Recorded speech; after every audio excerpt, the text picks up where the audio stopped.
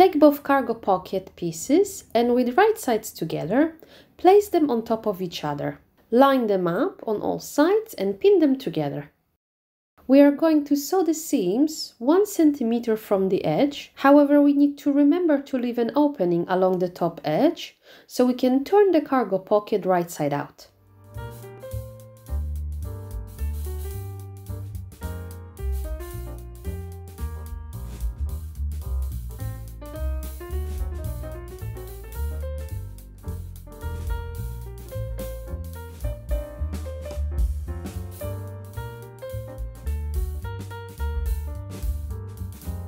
You can trim the seam allowance by half, but leave the full seam allowance around the opening. Turn the cargo pocket right side out, then you can press all seams flat. When you are ready, top stitch the edge with the opening.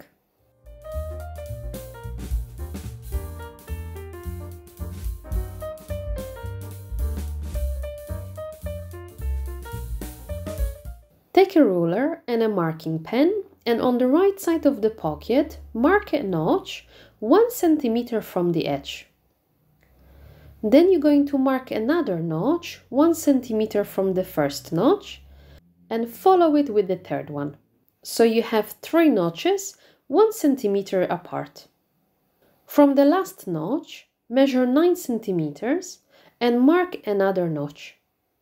From that notch, mark 2 subsequent notches 1 cm apart.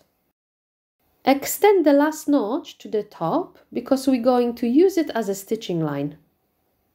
On the right side of the front lining piece, draw a rectangle that is 24 cm wide and 16 cm tall. Make sure it is centered 8 cm down from the top edge. Then you can take your cargo pocket and place it inside the rectangle.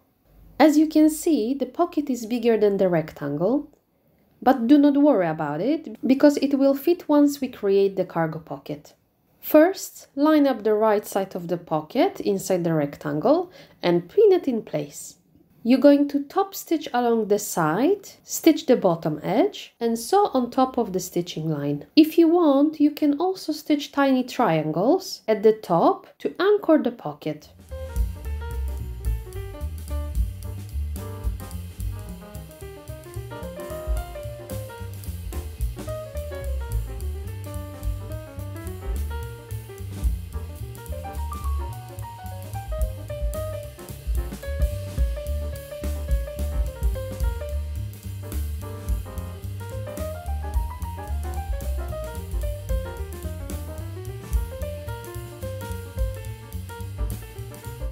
As you can see, we have created a small slip pocket. Now we are going to work on the other side and create a cargo pocket. To do this, we need to make pleats using those notches as a guide. Just as a reminder, you have notch 1, 2 and 3, and then 4, 5 and 6. First, we are going to work on this group of notches. So you need to pinch the pocket at the notch 4. Then we're going to bring the notch 4 towards the last notch. When we do, this makes another fold along the notch 5. Then you can clip it in place. Let me show you how it looks like from this side. Not sure if that's just me, but this pleat reminds me of a zigzag. Next, we're going to make a similar pleat on this side, following those set of notches. First, pinch the pocket at notch 3, then you can bring that notch towards the notch 1, making a fold along notch 2 as we did on the other side.